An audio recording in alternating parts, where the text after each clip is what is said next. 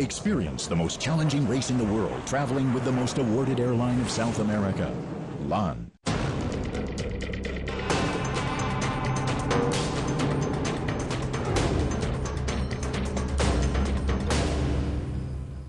The Dakar is getting closer to its end. After 7 stages in Chile, the rally will be back in Argentina on Thursday for the last 4 days.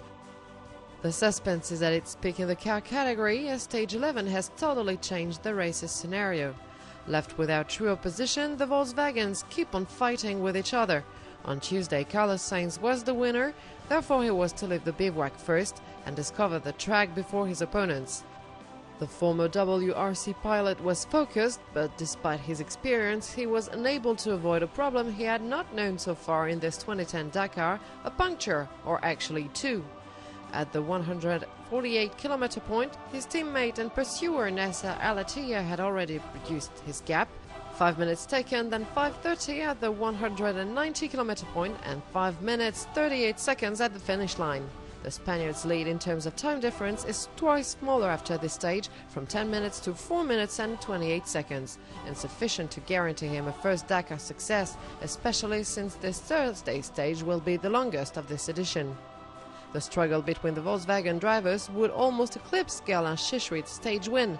The BMW driver did what he does best. He drove fast, very fast, all the way, a demonstration of velocity. He was on the right track, a track that led him to his first stage win in 4 years. Last time he'd won was in 2006 between Tambacounda and Dakar.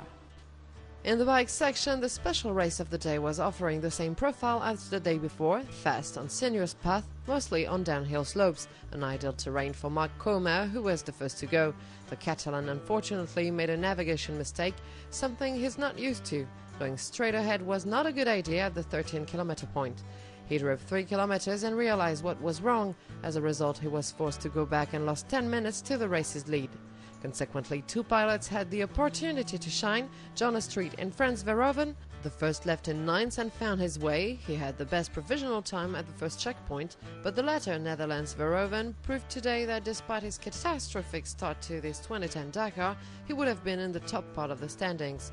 In the end, only 3 seconds separated them at the arrival, 3 seconds in the advantage of Verhoeven. It's his 3rd stage win in the Dakar after Puerto Madrid and Copiapó last year. It's also the first stage win for BMW since 2001. At the time, the pilot was Cyril Despres, whom we could almost have forgotten considering how discreet the Frenchman has been lately.